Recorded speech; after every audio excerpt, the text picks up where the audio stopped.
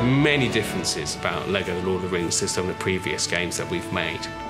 The way that we've layered the story events into these locations weaves the story into the hub itself so that you have a continuous and evolving narrative as the player progresses. And that's really new. That's something we haven't done before.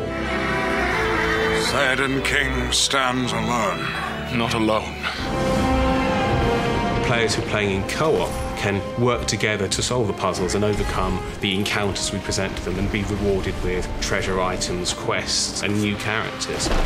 We are proud to fight alongside men once more. And there's also a backpack system. The player can pick up items during their course of their journey, put it in the backpack. That'll give the player complete new abilities that are not necessarily bound to the character that they are. Part of what makes that co-op experience so effective and so much fun is the ability to have the split-screen camera, and that's going to be very true for LEGO The Lord of the Rings. We're very aware that LEGO is this great kind of vehicle for kids' imagination. You know, when you build with LEGO, you're building the context for the stories and the adventures in your head, and we wanted to see LEGO The Lord of the Rings in that way, so we're looking at Middle-earth through a LEGO lens. The game strives to stay true to the original.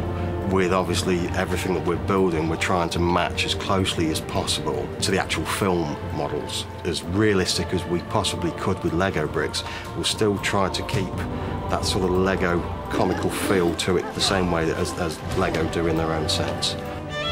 It's quite important to us to actually build these properly out of Lego to show everything works. This is basically our Lego parts library. This is everything that we need to physically build the models. This is a bit of a dream for some people to see a sort of collection of this size. It's a tremendous responsibility to think that many of our LEGO games are played by young players who not only haven't played many video games, but perhaps may have never encountered these stories in any other form.